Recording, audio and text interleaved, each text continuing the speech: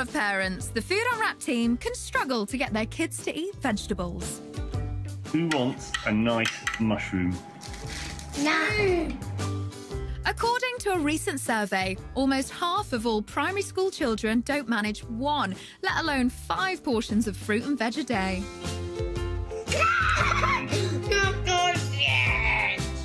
Well, our high street supermarkets have come up with the idea that changing a vegetable into a fun shape will help our kids eat up.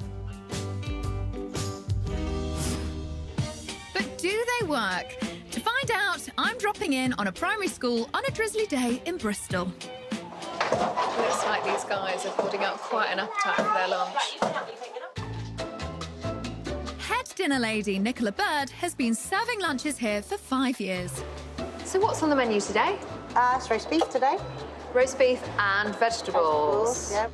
We're going to serve half the children with normal square-shaped veg and the other with our stars and hearts. We've got a lot of butternut squash to chop. After some intensive cutting, Nicola cooks both versions as usual. And then it's feeding time.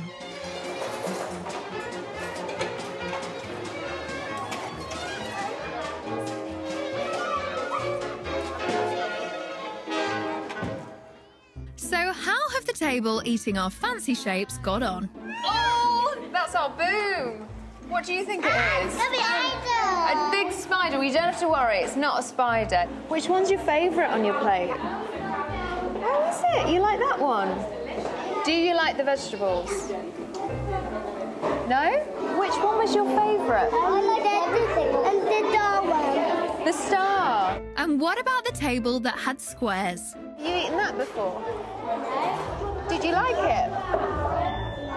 No?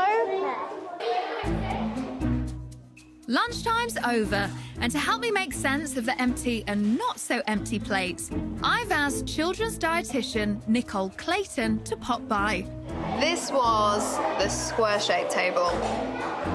And you can see sweet potato on all of their plates. They didn't do very well with it, did they? They have tried it, but it's not something that they've eaten a lot of. This is the table where the kids ate the star shapes. It's a little different. It is different. The ones who have enjoyed the vegetable have certainly finished all of the vegetable, but we have got some that have just been nibbled. I mean, this is a very, very small sample size of kids, but interesting to see.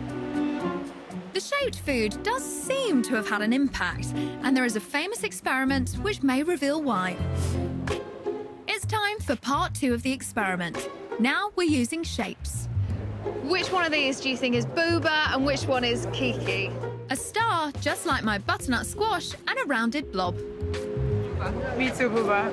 Kiki. Exactly. Booba and Kiki. Yeah. Booba and Kiki. Booba, Kiki. This time, all the people we asked named the sharp, pointy star shape as Kiki and the rounded blob as Booba. Recently, researchers in Singapore carried out the experiment again and came up with similar results.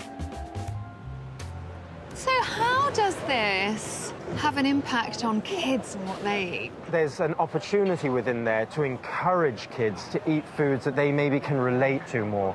With butternut squash and other kind of sweeter ingredients, maybe more of a kind of Booba type shape would help, and maybe foods that are a little bit tart and crispy, crunchy in more of a Kiki shape. So changing the shape of food can have an impact on taste. It'll definitely change our perception of taste, yeah. So, shaped veg definitely has the potential to win over the kids. But for soft, sweet butternut squash, rounded shapes might be a better bet.